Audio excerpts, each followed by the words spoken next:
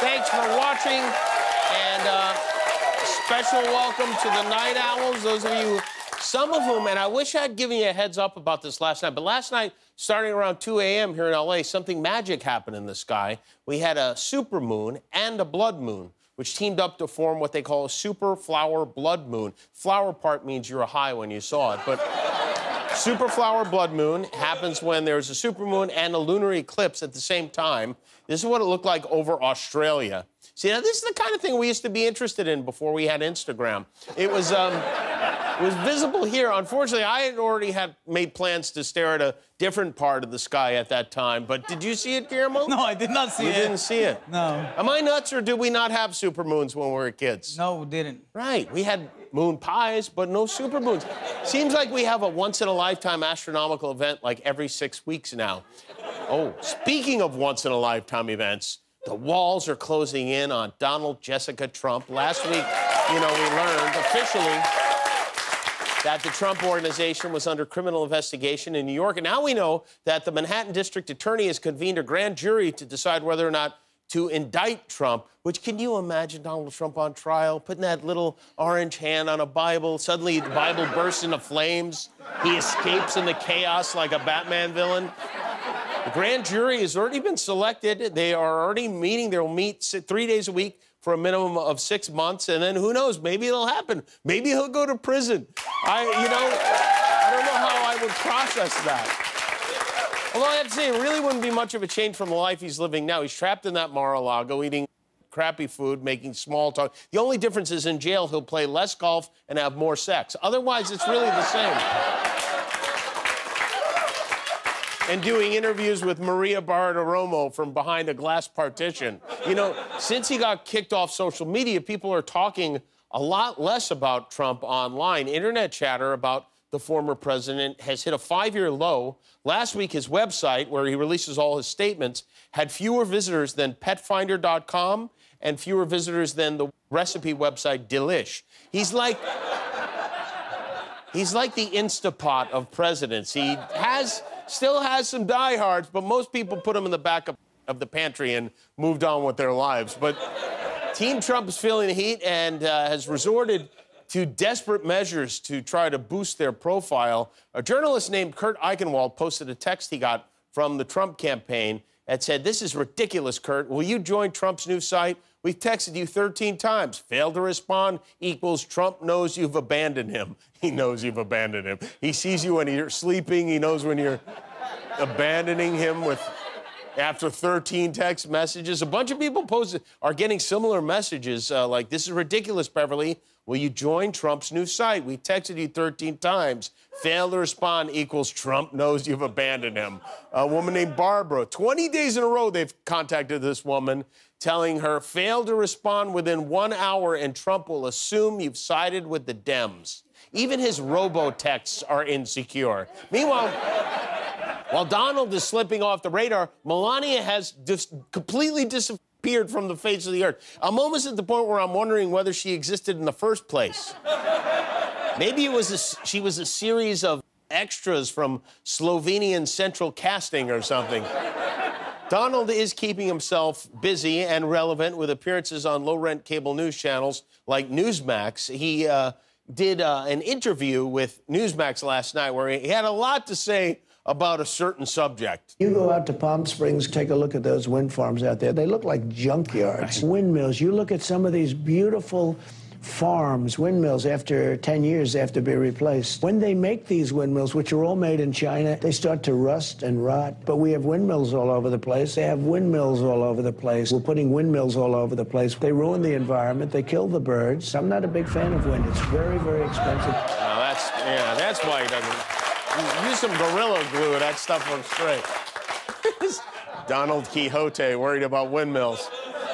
I'm really surprised he hasn't weighed in on UFOs yet. Ever since Pentagon and military officials went public with their thoughts on UFOs, or UAPs as they now call them, ever since that big 60 Minutes story a week or two back, many people, including members of Congress, have been taking this very seriously, more so than ever before. But the QAnon crowd, of all people, is not buying it. The QAnots have a theory, which is that all this talk of UFOs is a deep state conspiracy to distract us from voter fraud and the truth about the scamdemic.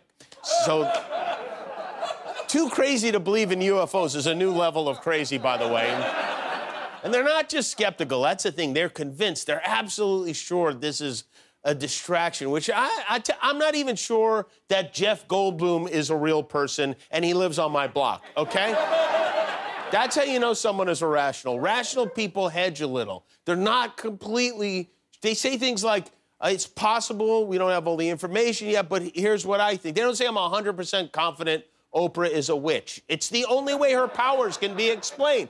You don't do that. All these conspiracies about vaccines, election fraud, climate denial, pedophile rings, the reason people believe them is because reality is boring. It's more interesting to be part of a group that cracks a big conspiracy like this. You have a community, you've got a sense of purpose, you've got an enemy to rally against. It's literally a no-brainer for these people. Let me speak. I have something to say. Well, okay, we're kind of... Are you... Ken. I was going to say Bigfoot. Well, I am a Bigfoot, but my name is Ken. Okay. Hi, Ken. Nice to meet you, but I'm kind of in the middle of the monologue. Let me speak! Okay, all right. Thank you. All right. Hi, QAnon. It's me, Ken. Bigfoot, whatever. They're not really that big. For many years, you people have been searching for me, and I felt like it was finally time to reveal myself because, well, honestly, I miss you. Remember when you used to stay up all night burning the midnight meth, scouring logging maps trying to find me? Or listening to homemade scanners desperately hoping to pick up signs of unexplained life, Bigfoot or Sasquatch or UFOs or chupacabras? Anyway, remember how you used to go around telling people you had your butts probed by aliens as if that was something to be proud of?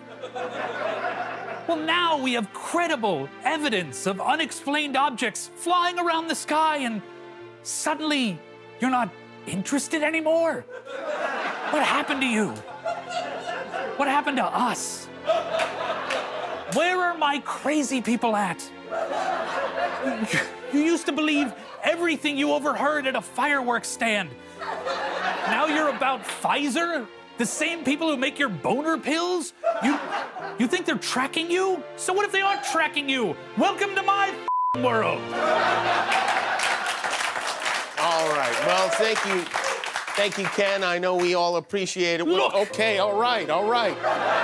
I'm not trying to say that I should be the center of your world. Well, I'm just a hideous 11-foot-tall forest monster with poop caked in his fur, standing in front of a group of radicalized weirdos, asking you to stalk me. All right. Well, that was weirdly touching. Thank you. Thank you for your time. My pleasure, my pleasure. I'll kill you in the woods! Oh, okay.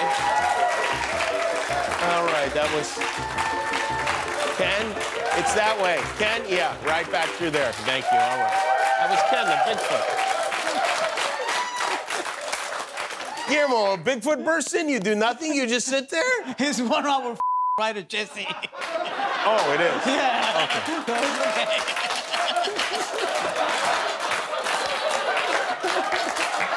Wow, you're a real Ace Ventura pet detective, aren't you? Oh, my God. You're hammered, aren't you, right now? Are you very drunk right now? No, only have one. Oh, a little? All right. Well, Emily Blunt is here tonight, provided Ken doesn't get her. And Diego Boneta is here, too. Yeah. Emily Blunt is the star of A Quiet Place Part 2, the very long-awaited sequel to A Quiet Place.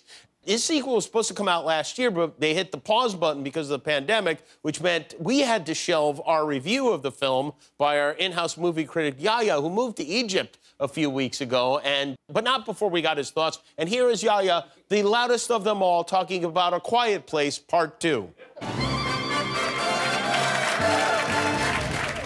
It's me, Yehya. I talk about the new movie. The new movie behind me is called Quiet Please. Shh. And that part 2, like everybody need quiet please. And you have animal like dinosaur. Everybody like hang the car. Oh, boo, you see the car gone. The lady in the movie, her name Balissa Punt, like P-U-N-T. She's also in with Tom Cruise, the movie, The People Dying, Come Alive, Dying, Come Alive. She's in the movie, she take care about the kids. It's called Mary Poppins. You know, Poppins, like a Greek name. He's the director for that movie, her husband. His name, what is his name? His name, Chris. Oh, her husband's name, Jeff, David, Michael, Mark, Steve, Tommy, Brad. Her husband is named John Caruso. He's in the big show on Amazon. It's called Jack Black, you know. It's good movie, it's scary movie. Maybe make in your pants. I see you next time, maybe not. Who cares? Thanks for watching, and remember, every time you click the subscribe button, one of your enemies gets destroyed.